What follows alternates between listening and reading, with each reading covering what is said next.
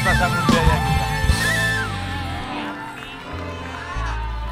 Waktu kita ketemu di atas jembatan penyeberangan orang. Kamu diganggu oleh cowok terus saya datang. Ternyata orang-orang itu semua takut sama saya. Akhirnya kamu jatuh cinta sama saya. Itu berarti awal daripada kisah cinta antara Papi Tarzan sama Mama. Bahagia nggak kamu sekarang? Jujur aja. Apa kekurangan Papi? Jujur ya, Pi. Iya. Sebenarnya sih. Minta apa? Mami sekarang nggak bahagia. Loh, nggak bahagia? Maksudnya nyari kebahagiaan di tempat lain? Kamu jangan begitu loh, Mami. Kok bisa nggak bahagia? Saya tuh kurang apa? Ya, Papi kurang tampan. Saya sadar kurang tampan, tapi saya kan tua. Ayo. Ya emangnya terus di mana kelebihannya? Udah nggak tampan, tua. Tapi Papi kan tetap yang terbaik untuk Mami.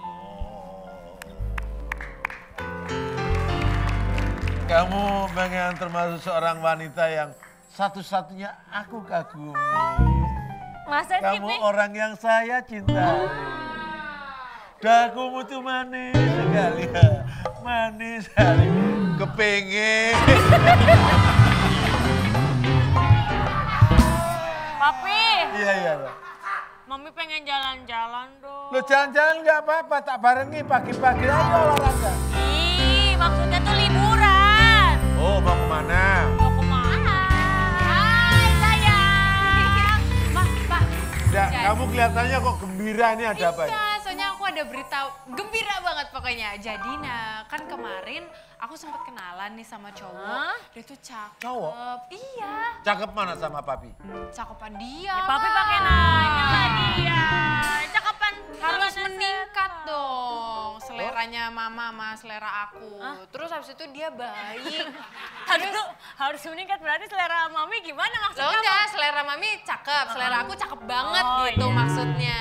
Ya saya sadar sekarang begini, tapi waktu saya masih muda, Pak Embong lewat. Tuh, ada bel tuh, Pi. Itu ada tamu.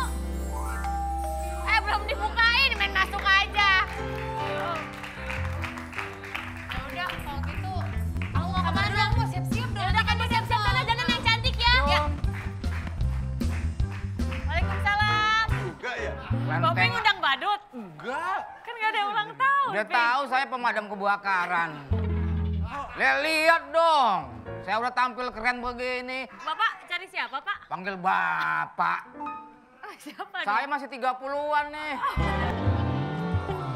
Silakan duduk dulu, kek apaan kek? Tuan rumah macam apa? Kamu duduk di sini apa pantas, Bang? Ya nggak pantas juga sih, Tapi Pi. karena tamu itu adalah raja. Iya. Jadi gimana? Saya tak anggap kamu raja singa, ayo sini. Nyakit dong.